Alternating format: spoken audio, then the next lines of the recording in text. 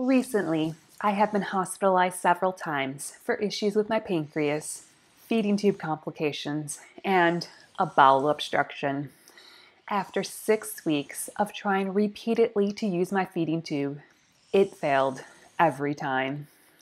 After my recent hospitalization, I go to my primary care doctor. She tells me if I cannot use my feeding tube, I should have it removed.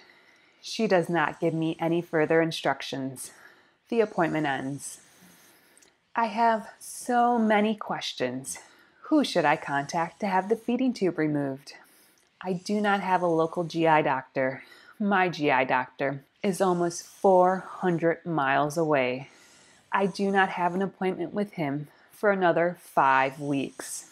Can I wait 5 weeks to have the feeding tube removed?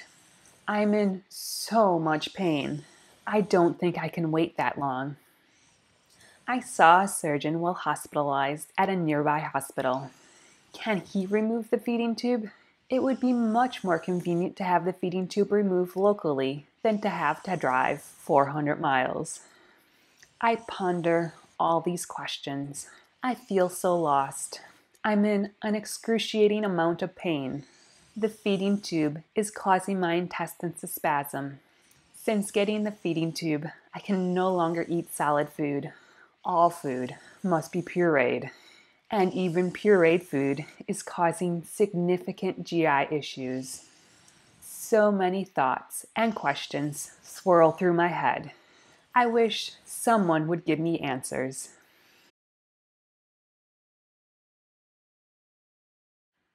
I sit in my room, desperate for help. I look through my recent discharge paperwork from the hospital. The surgeon I saw while in the hospital made a note on my paperwork. I could follow up with him in the clinic. The telephone number is included on my discharge instructions. I pick up the phone and ring the doctor's office. No one answers. I am redirected to another office. The second office then transfers me to another office. The third office tells me I need to contact the surgeon's office. She places me on hold. She reaches out to the surgeon's office, but the office is closed. The receptionist tells me she will send a note to the surgeon's nurse, asking the nurse to call me back to make the appointment. I hang up the phone. I wait and wait.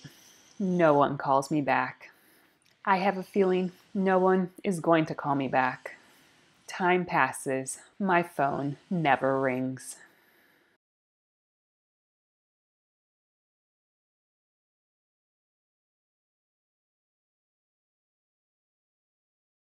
When the local surgeon's office does not call me back, I pray to God and ask what I should do.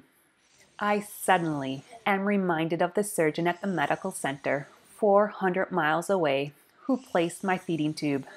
I remember I never had my post-surgery follow-up appointment. The appointment had to be canceled because I was in the hospital.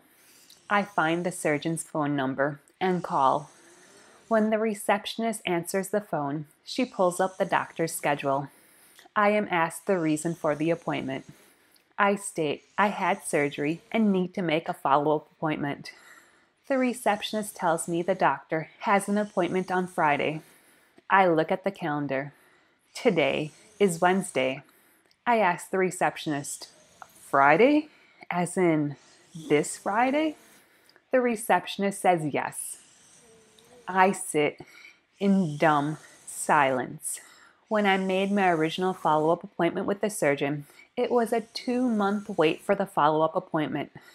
A nurse was able to intervene and schedule me an appointment sooner because I was having so many issues with my feeding tube. But today, I can get an appointment which is just 2 days away. I cannot believe it. I eagerly agree to the appointment. When I hang up the phone, I nearly start crying. I am so happy. I would have been so lost and confused what I should do. But now I have an appointment to see the GI surgeon.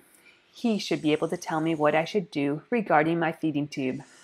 Furthermore, if he agrees my feeding tube should be removed, He can lead me on the path to getting it removed. My life has been so rocky lately. Everything has seemed as though it has been a dead end.